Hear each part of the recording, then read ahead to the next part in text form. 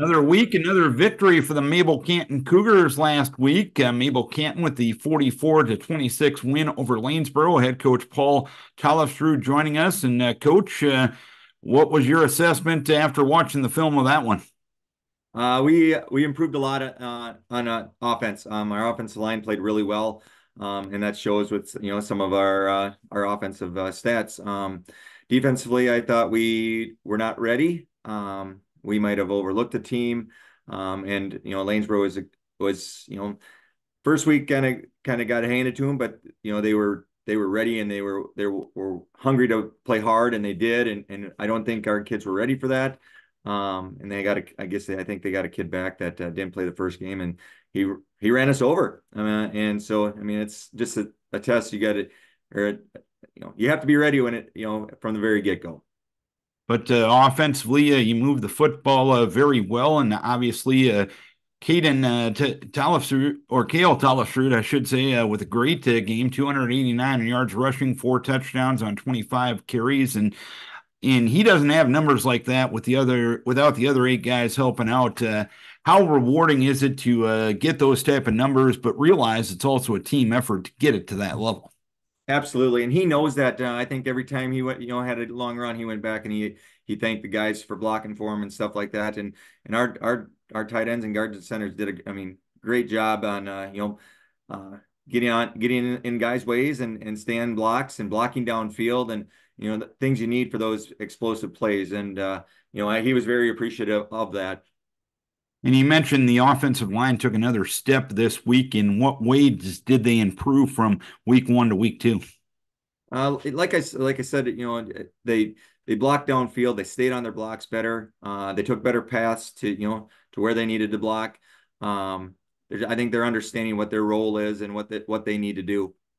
And you've put a good amount of points on the board here in the first couple of weeks. You mentioned you want to see your defense improve a little bit. As part of the message with the defensive end of the things is we're not going to probably be able to outscore everybody every week. The defense needs to do its part as well.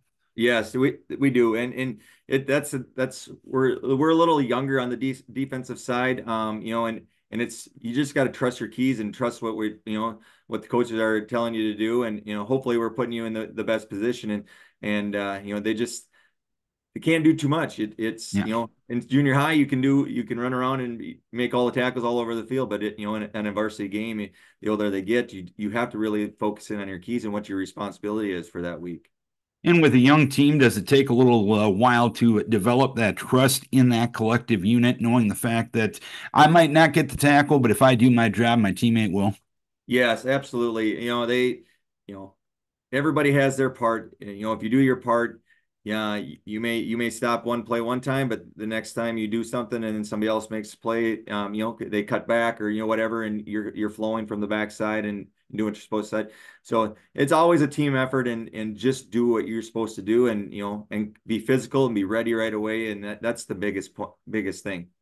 And this week, you're back on the road as you travel to Houston. What are you expecting out of the Hurricanes? They're going to be hungry, and they're big. They get off the ball. Offensively, they stay low.